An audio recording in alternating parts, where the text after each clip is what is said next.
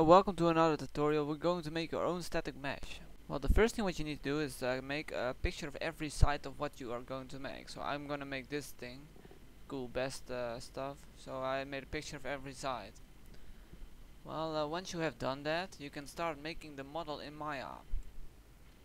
So here we have Maya. I made my grids already set up for Unreal. So, well, first we'll start with a cube. Then drag it up a bit. Oh, it's a little bit small, so I have to make it a little bit larger. Once you have done that, you can just change the size if you're not very happy with it. So like I'm going to change the size a bit because I'm not very happy with the way it looks.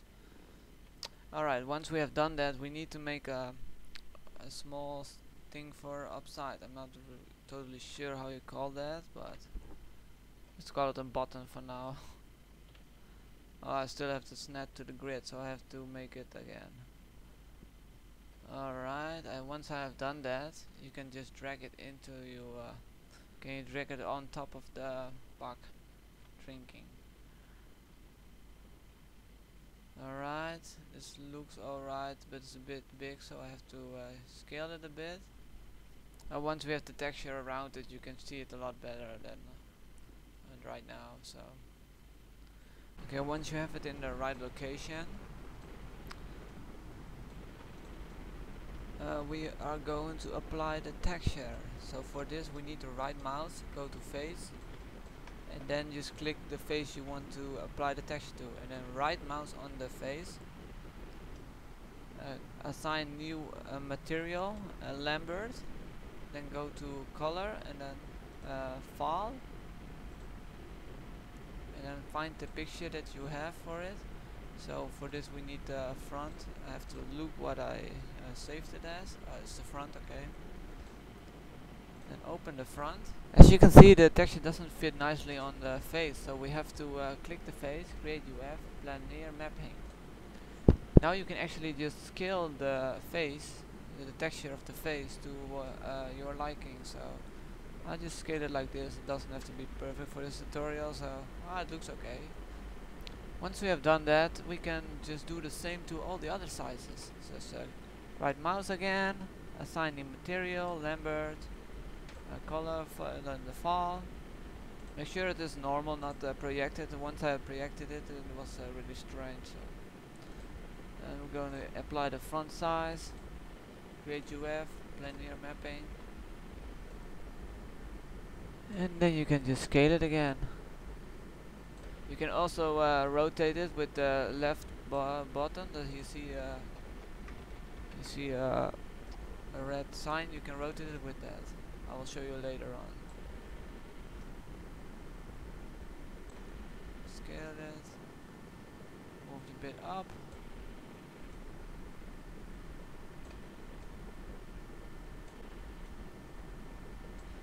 I guess I will speed up this because yeah, it's pretty boring to watch all this.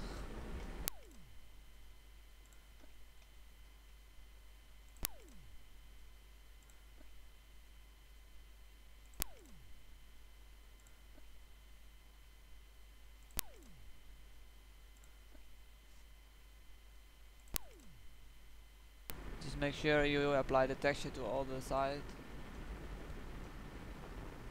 Once you have done that, we can start texturing the bottom and the top. I have to speed it up a bit so I won't be going over the 10 minutes.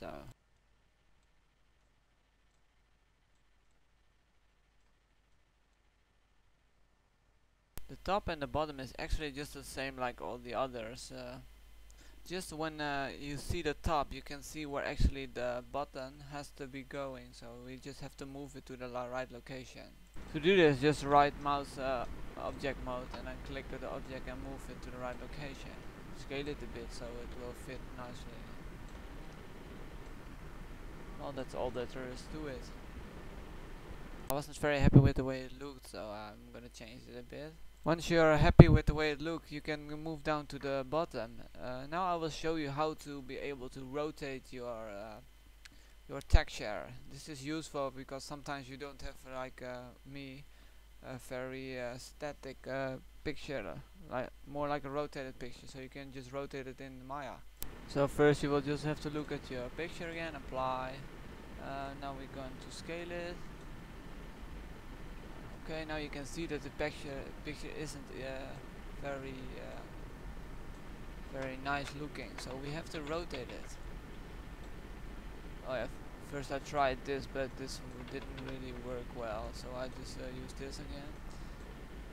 So with this thing you can just rotate the texture. It's very useful.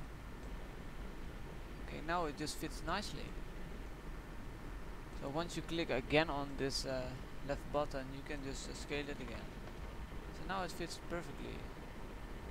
I'm very happy with the way it looks, but we still need a texture for the button for on top of the.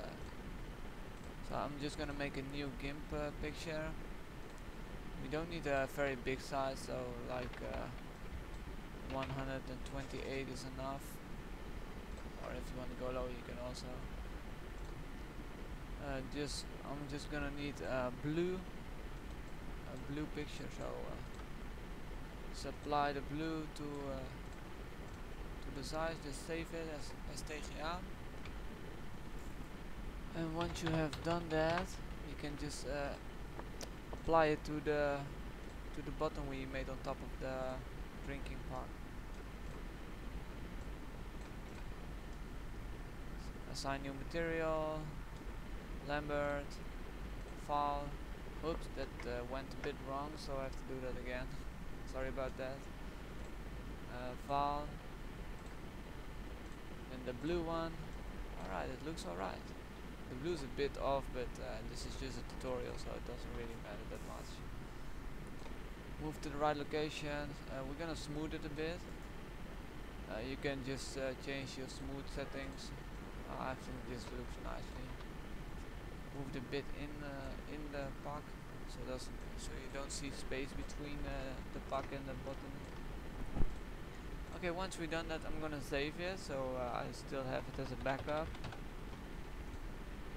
And now we are going to export it. What you have to do is select everything. You can either do this like this, or you can just object mode, shift, and then hold, click the other one. Then you're going to export with Actor X. Okay, make sure you click select item only, use the memory name as file name, and auto triangulate. I always use this, and this works best for me. So, and export the mesh and save to the desktop. Okay, now we are done with Maya, so now you can open Killing Floor map editor. I'm gonna make a small room first, so I will speed this up.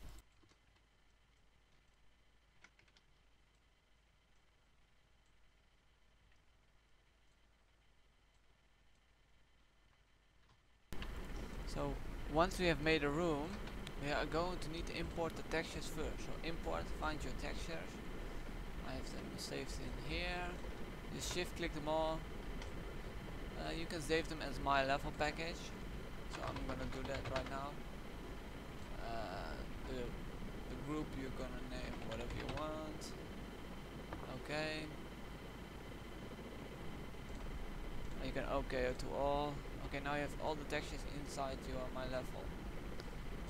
Now it's just very easy. Now all you have to do is import the static mesh, and the textures will automatically apply to the static mesh. So I have my static mesh on the desktop. I'm just gonna open it, save it as my level, package, and then we're gonna name the static mesh drinking, or whatever you want. Open, and the texture is already applied, and here we have it. This is basically how you make it, your own static mesh. So the textures are applied to every side, so you don't have to apply them manually, so you can just okay, we have it here in game. It's a bit big because yeah, I made it a bit big, so we can change the scale. Okay, once you have it to the right size, we can test it. I will skip this part because I'm already on 9 minutes. So yeah, this is how you make it. I hope it helps you out.